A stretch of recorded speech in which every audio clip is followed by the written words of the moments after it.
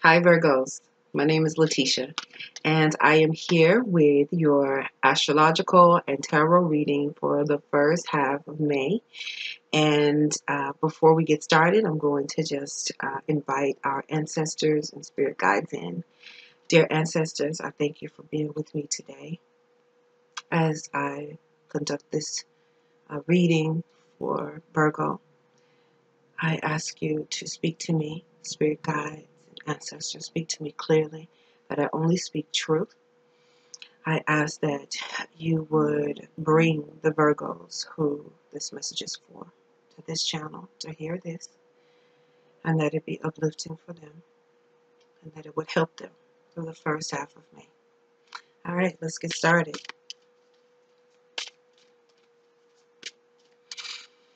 So, in the first half of May, of course, we have Uranus moving through the sign of Taurus. For this is in the area of your ninth house, which has to do with your long distance travel, the things that you have believed.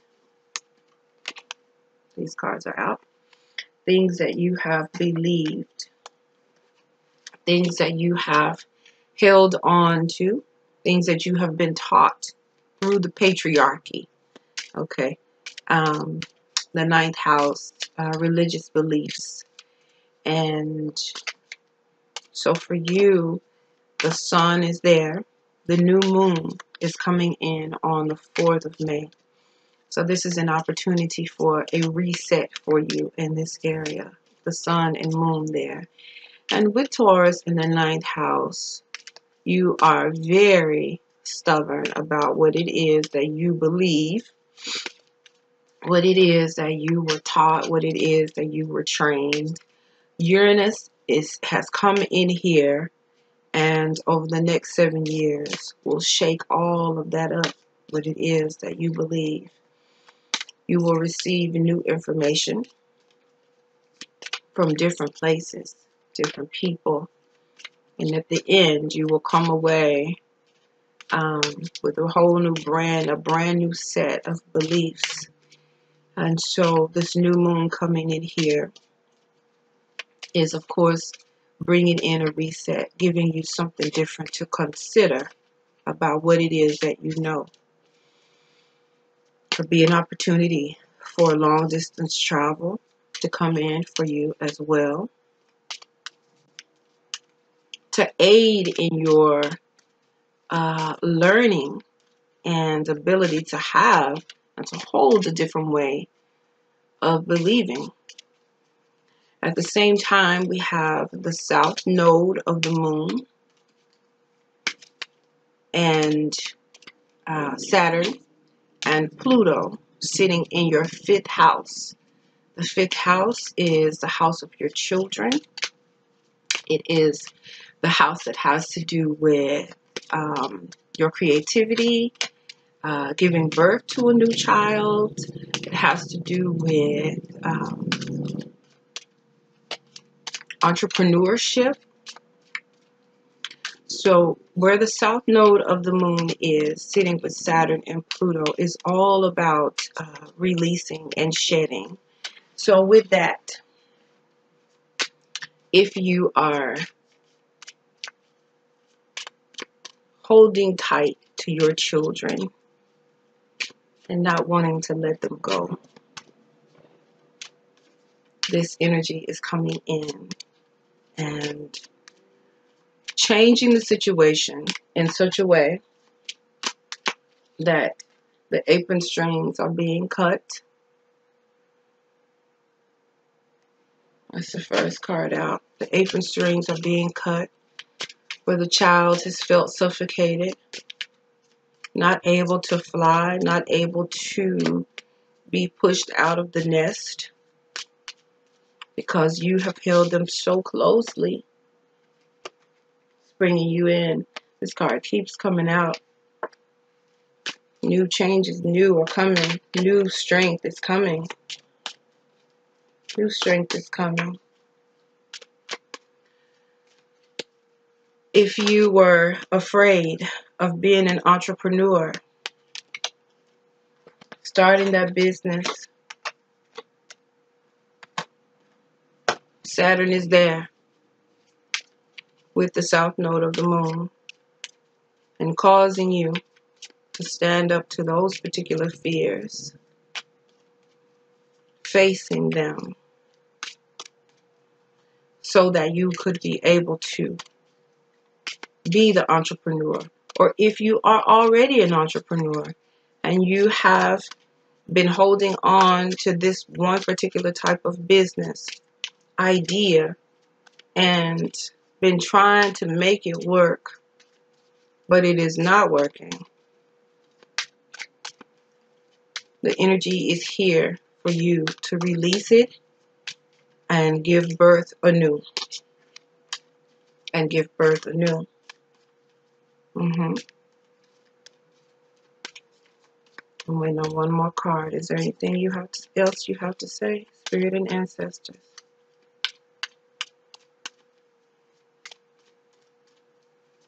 What it is that you have believed, ninth house, what it is that you have held on to so stubbornly, the things that you were taught to believe, have of course impacted what it was that you believed that you could or could not create for yourself.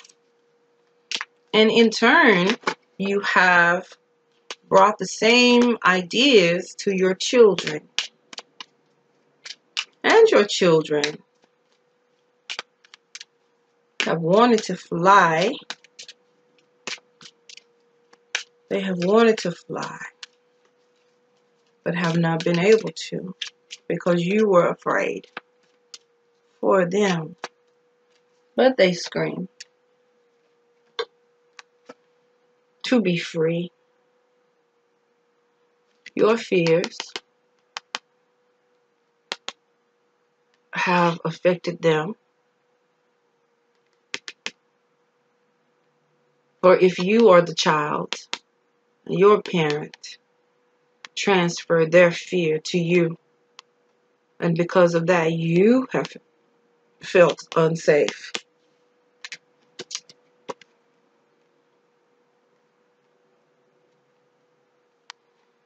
There is a call.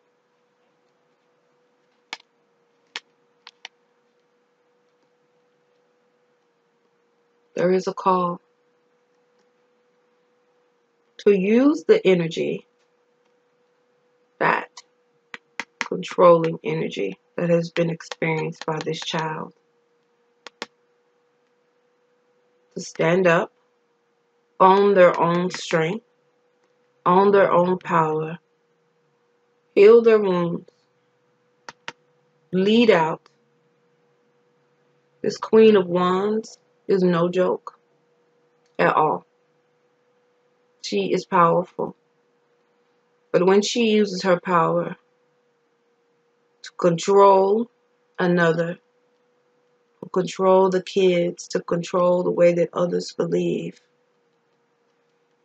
the result is fear.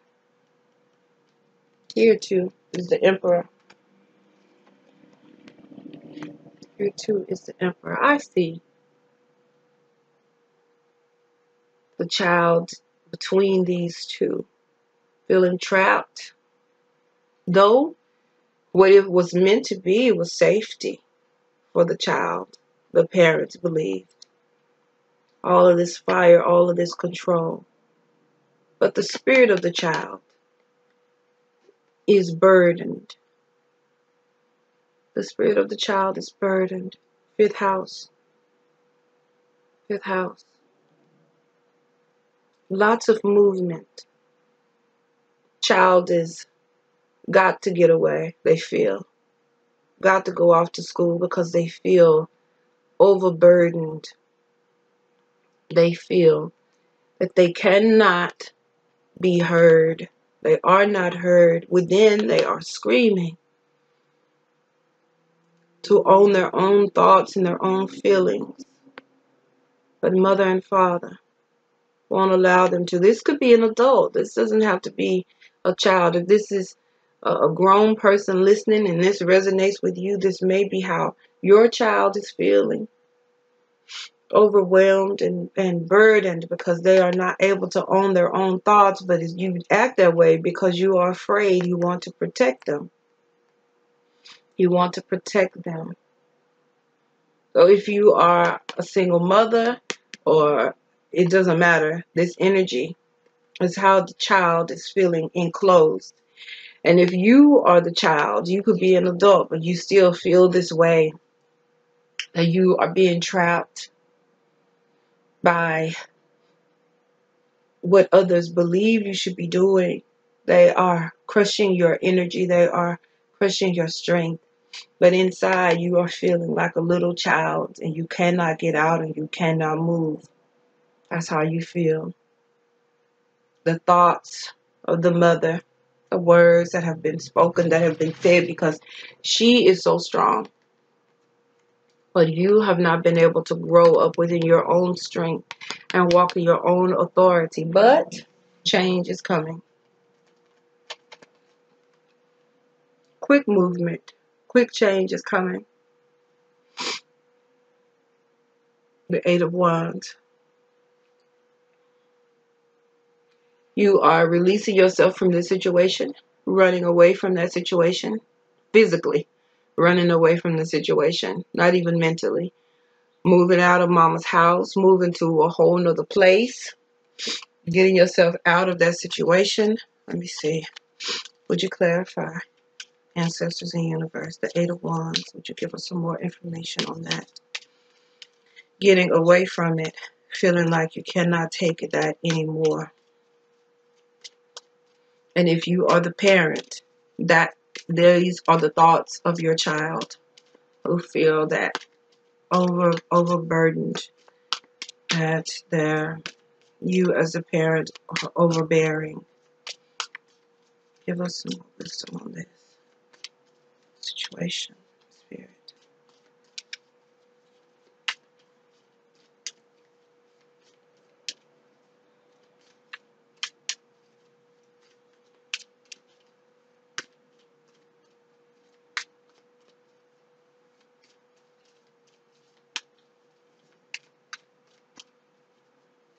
This song is in my head.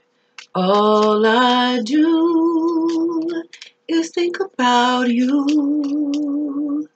All I do is think about you.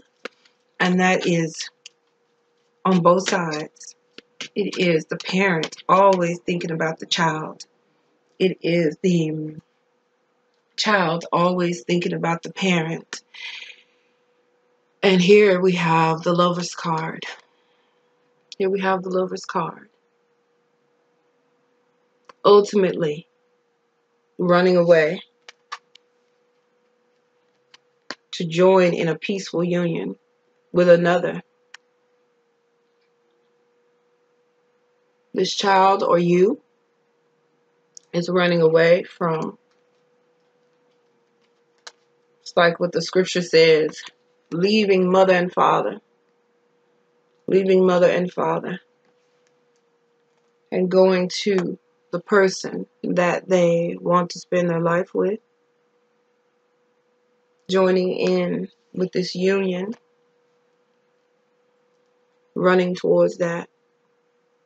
And the angels are with them. And the angels are with you. If this is you, and you are this child, that is leaving the overbearing parents.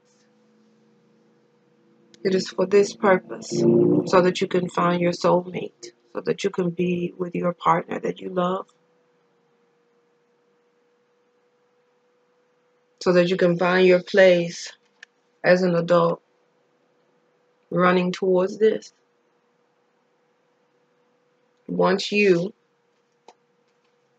abandon, once you leave childhood and childish thinking and being afraid and feeling like your thoughts aren't worth thinking and feeling like what you have to say is not worth having, this is what is waiting for you on the other side. Once you stand up and cut the apron strings You cut them, or you as a parent cut them. But there has to be some freedom here so that this can be the end result. I'm going to pull a oracle card for you, my dear Virgos. And Virgo, of course, is earth, practical, but mutable, changeable. And Virgos, of course, they have a lot of fears, a lot of nervous energy. And that's for sure what we see here. The thoughts and beliefs that have been placed on you are holding you in bondage. And you know. But on the other side, once you free yourself from that, there is real love waiting for you. A partner waiting for you. That is blessed by the angels. The whole situation blessed by the angels. It takes standing up and growing up.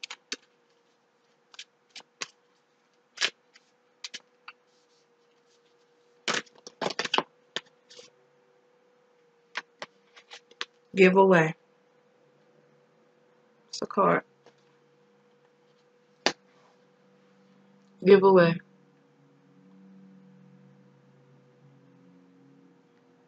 Give away what it was, what it is.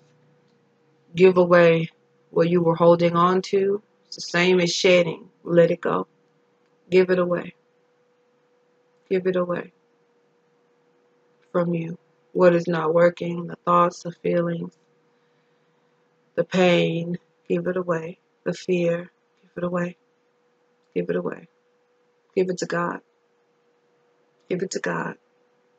Fear, if you're a parent, fear of letting your child go and them not being okay, give them away. Give them to God. Give them to the universe. They will be safe. They have to learn to walk on their own. The same God that protected you will protect them. Thank you for listening, Virgo. I'm Letitia. Enjoy your May, beginning of May.